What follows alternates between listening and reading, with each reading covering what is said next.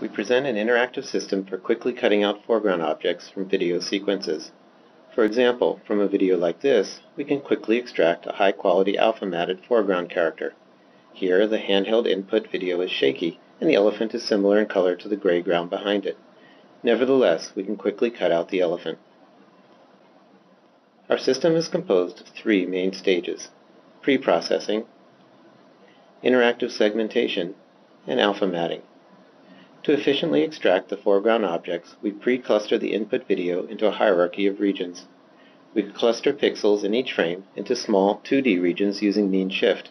We then cluster the 2D regions across multiple frames and form 3D spatiotemporal regions. After loading the video, we can manipulate it as a cube of data. We begin by quickly excluding large portions of the video that contain only background. The skateboarder appears as the S-shaped curve in this top-down view of the cube. To exclude the region to the right of the skateboarder, we draw a curve and extrude it through the volume. Unfortunately, the skateboarder's hand passes through the extruded surface, so we go back and move the top view plane through the cube until we see where the hand passes through the curve, and redraw the curve around it and mark the region to the right.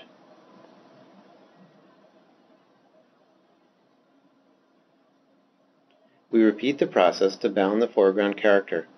In the front view, we see that the skateboarder never passes into these blue regions.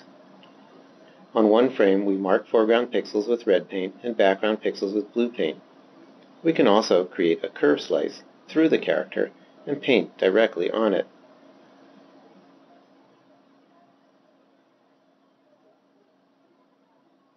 In this way, we mark the skateboarder through both space and time with a single stroke.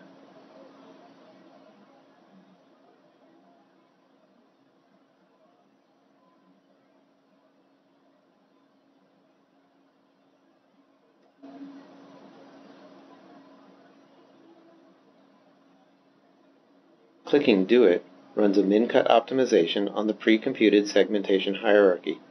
Here we see the system running in real time on close to 50 million pixels. This process propagates paint to the mean shift segments, evaluates cost functions, and runs the min-cut optimization. After seeing the initial result, we can iterate the process to refine the result.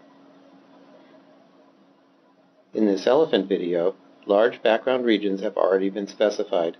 After marking a few foreground and background strokes, we run min-cut. The initial segmentation misses a bit of the trunk. We rotate the video cube until the trunk widens out in space-time and mark the trunk as foreground on multiple frames at once.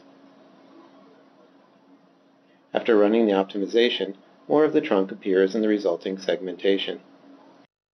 Each time we invoke the min-cut optimization, the system propagates paint up the hierarchy.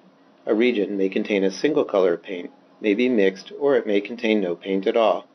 The hierarchy is then traversed top-down to find the highest level solid-colored nodes. The min-cut graph is built from these highlighted nodes. We introduce a new set of min-cut cost functions, including both global and local data costs and global and local link costs. Here we see the global background cost visualized. White indicates a better match. Here, the local background costs. And finally, the global foreground cost. Link costs define good places to transition between foreground and background. Here we see the global link cost. And here, the local link cost. The final stage of our system refines the foreground object and evaluates an alpha mat around its boundary. After initial segmentation, the edges of the foreground object may still look somewhat rough.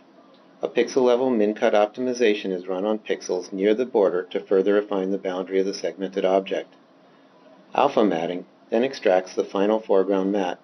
We extend previous 2D matting work to the 3D video volume, ensuring the mat remains smooth both in space and time.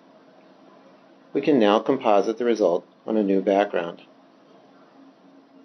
This ballet dancer can dance across the student center.